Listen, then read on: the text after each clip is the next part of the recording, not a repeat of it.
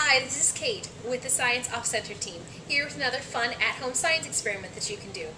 For this experiment, you will need some salt, an egg, hard-boiled or not, doesn't matter, and a cup of water. Today we're going to experiment with density.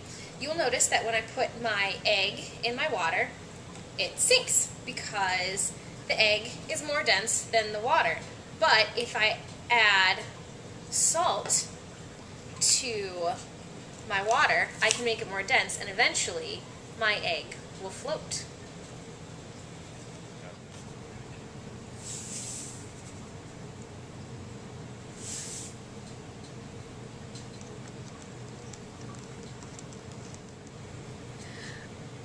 I've added 3 tablespoons of salt to my water. It looks pretty cloudy right now. It's dissolved fairly well. There's just a little bit left on the bottom, and let's see if our egg will float.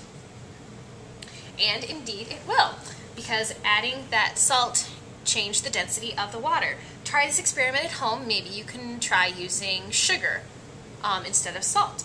Maybe it does make a difference if it's a hard-boiled egg or a raw egg. Let us know your results at scienceoffcenter.org.